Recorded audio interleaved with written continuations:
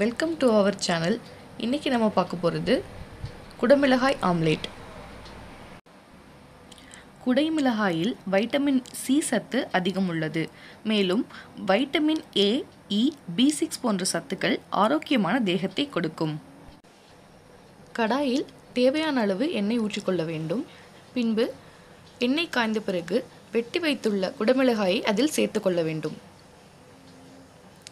கண் பார்வையை சிறப்பாகவும் இளமையிலேயே கண் தொடர்பான பிரச்சனைகள் வராமலும் குடைமிளகாய் காக்கிறது.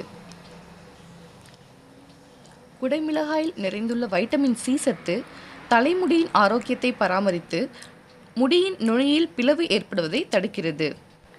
இப்பொழுது முட்டையை உடைத்து குடைமிளகாயினுள் ஊற்றிக்கொள்ள வேண்டும். குடைமிளகாய் உடலில் மெட்டபாலிசத்தை அதிகரித்து கலோரிகளை அதிக அளவில் எரிக்க உதவுகிறது. கலோரிகள் குறைந்தால் உடல் எடை வேகமாக குறையும். உடல் எடையை குறைக்க விரும்புபவர்கள் குடைமிளகாயை உணவில் சேர்த்து வர நல்ல பலனளிக்கும். இதில் கொழுப்புச்சத்து, கொலஸ்ட்ரால், சோடியம் ஆகியன குறைவாகவே இருப்பதால் உடல் எடையை குறைக்க உதவும்.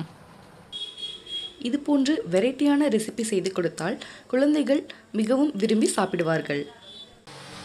இப்பொழுது முட்டையை திருப்பி போட்டு நன்றாக வேக வைத்து எடுத்துக்கொள்ள வேண்டும்.